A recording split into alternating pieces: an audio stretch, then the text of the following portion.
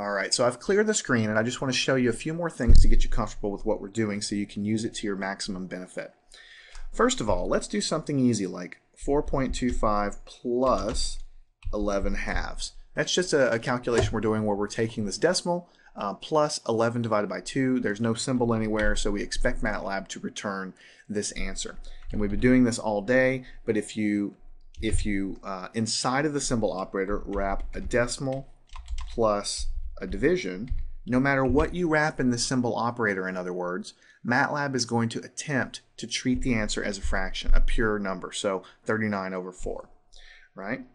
Let me retrieve the last calculation. We get 39 over 4. We got 39 over 4 for this calculation. Now, if I wanted the decimal equivalent of this, I could do the calculation again, sure, but there's a command that will take this last answer and convert it to a decimal number, and that command is double. And if you take double and take the last answer and stick it in there, you're going to get 9.75 out, which is the same thing you get when you actually perform the calculation. So keep that in mind. Anytime you have, let's say you're doing some arithmetic, 102 divided by 317, 416 divided by 1078. Let's do something that's not so easy to do by hand. So I'm taking a symbol, I'm adding these two giant fractions together. Matlab is going to give me this very large fraction. Look at this very large numerator, this very large denominator. Okay, that's wonderful, but that's not very compact. So I decided, you know what, I don't want to look at this as a fractional form anyway. I can just recalculate the answer. I could just take this part and dump it into a new command line, sure, but I can also just say double answer. Take the last answer. Notice here the answer is a symbol variable because it's a fraction. Let me go ahead and hit double. It changes the last answer back to a numeric value, 0.7077. So basically the command double takes something and converts it to a decimal. And we can practice using our help here if we want by looking at that. Let's type in double into the help browser, hover over this, and let's see what happens. Double, when you pass something to double, it returns the double precision value for x. If x is already a double precision array, double has no effect. So what it's telling you is it takes a value, or it's also telling you that it could be a vector, it could be a range of values, and it's going to take them and try to convert it to double precision. Double precision is another word for decimal, basically. So don't worry so much about why is it called double. That's computer jargon. Double means convert to decimal. All right? Now I want to show you one more thing before we close. Let me clear the screen. Let's do the calculation 4.25 plus, let's say 5.75, right? Something that we all know we can do. Actually, let's change it from 7. Let's go to 5.25 like this. Okay, we all know that we're going to get 9.5 as an answer. So let's retrieve this guy, the last thing that we entered by hitting up arrow on the keypad. Now let's do 4.25 plus symbol. And let's change the 5.25 to 5 1/4. So 5 plus 1/4, like this. Let's look at this for a second. What do you think Matlab's going to do? Well, first of all, it's going to look inside the symbol operator and it's going to say 5 plus 1/4. So it's going to try to treat this as a fraction, and it's going to give me a fractional answer for this. And because I'm asking it to treat it as a symbol, right? So I'm going to take this fraction answer and I'm going to add it to a decimal.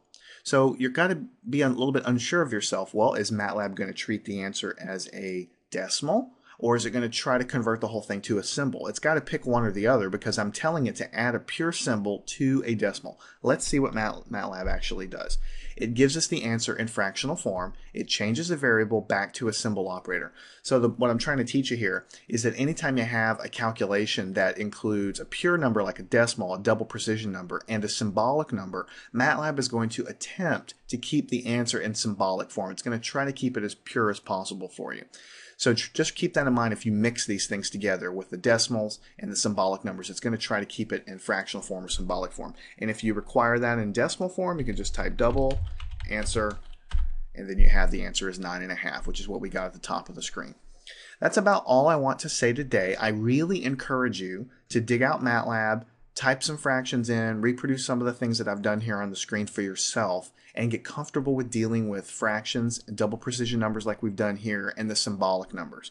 Because, we've kind of just scratched the surface. We've just talked about fractions, right? Fractions are something you can do in your calculator, but sometimes on the computer you want to do a quick calculation and you don't want to dig out your calculator. But more importantly than that, this whole symbol thing, it's not just applicable to fractions. I mean, don't you think it'd be a little silly for them to give you an entire symbolic math toolbox just to deal with fractions? I mean, of course not.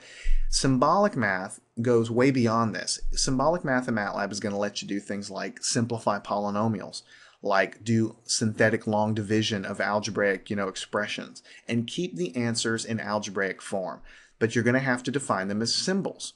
And so we're going to kind of, as we go through the rest of the course, we're going to learn MATLAB from the point of view of this decimal representation, but I'm also going to go through and teach you how to deal with the symbols so that you can get your pure algebraic answers as well, because you'll end up using both as you go forward. If you're a student and you're using a student license either at your school or if you purchased it yourself, you've already got the Symbolic Math Toolbox installed. There's a chance if you're a professional in your company that they may not have purchased the Symbolic Math Toolbox. If that's the case, if you don't have it, if you don't see it up here, then you can basically skip any section in the course where I'm talking about symbolic math. But it's not going to really hurt your understanding of MATLAB because most people are using MATLAB for the numeric capabilities anyway. So I'm going to kind of take some detours and teach you the symbolic math as we go along just because I think it's useful. But certainly if you don't have that capability, it's not going to hinder your understanding or it's not going to hinder your ability to use MATLAB for some very impressive numerical calculations. So dig out your copy, play with it, make sure you understand it because as we go through the rest of the course, we'll be talking about symbols in MATLAB quite often.